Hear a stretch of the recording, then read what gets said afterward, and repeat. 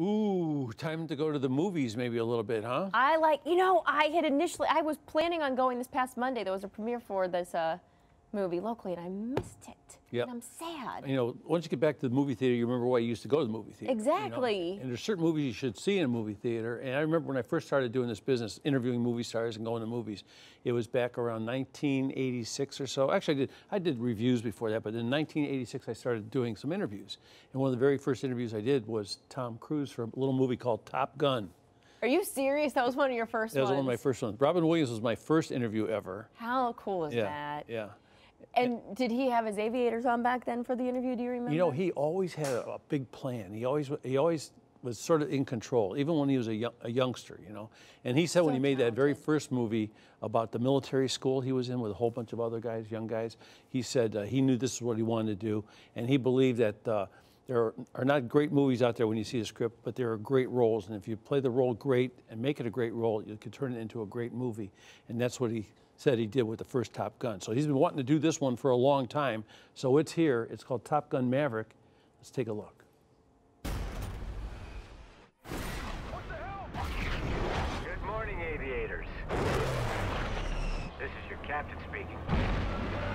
It was more than 36 years ago, Tom Cruise cemented his superstar status as Top Gun's Maverick.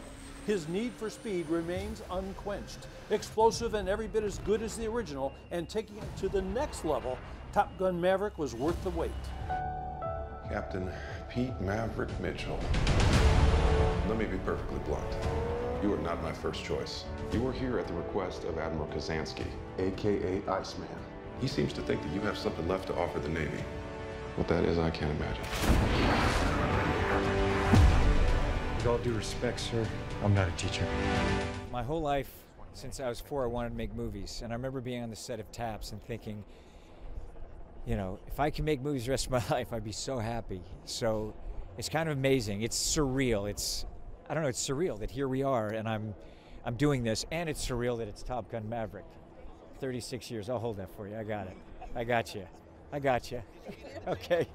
36 years later, and here we are. It's surreal. There's nothing else to say. Like, Jeez! Having any fun yet?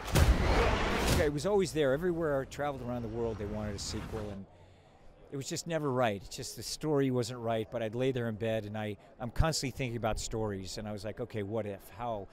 And I was waiting for technology to be able to catch up to some of the things that I wanted to accomplish, because in the first one, I flew in the F-14. We had a camera that had 5 minutes of film, and I would turn it on and off. We're going into combat on a level no living pilot's ever seen. Not even him. You think up there you're dead. Believe me. It just came together, and it just was like, okay, it is now or never, and I felt like the challenge is there, and maybe we can figure this out. Someone's not coming back from this. Those are your pilots. Anything happens to them. It's technically challenging. It's emotionally, you know, how do you create a story like this and constantly find the tone throughout? It was challenging on I have to say, on every single level. So to hear the audience's response, and it's really very special.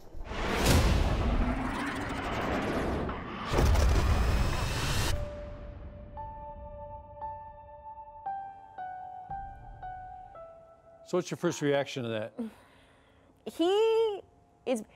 When you go to a movie, you go and you realize, okay, these things are part of a movie. This isn't really real. But when you go to a Tom Cruise movie, you know, him being in those fighter jets, it's real. He takes it up to another level, that his commitment to being an actor and creating movies is unlike anything else I think out there. Yeah, my wife came away, she was like, wow, he's not only cute.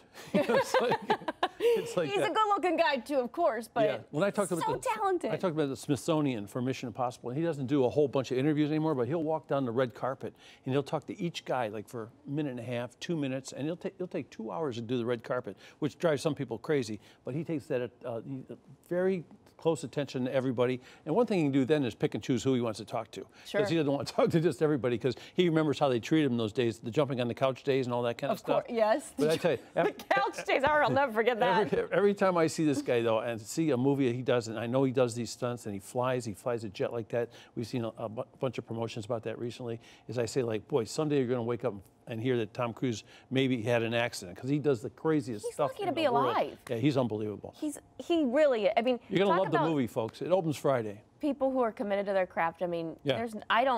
can you name someone, I think, more committed in that business than he is? He's like fanatical about things being just right. Yeah. So good for him. Yeah. Good for him. It's going to be a good movie, too. Yeah. Love seeing some of the old. It's great. And Jennifer Connelly being in it, too, back. Yeah. That's really cool. Val Kilmer makes an appearance. Does he really make Yeah. it? That's wonderful to see, too. Yeah. I always loved Val Kilmer. We're going to make you cry. I love him. We have the same birthday. I share a birthday with Val Kilmer. I know as a kid, I always loved that.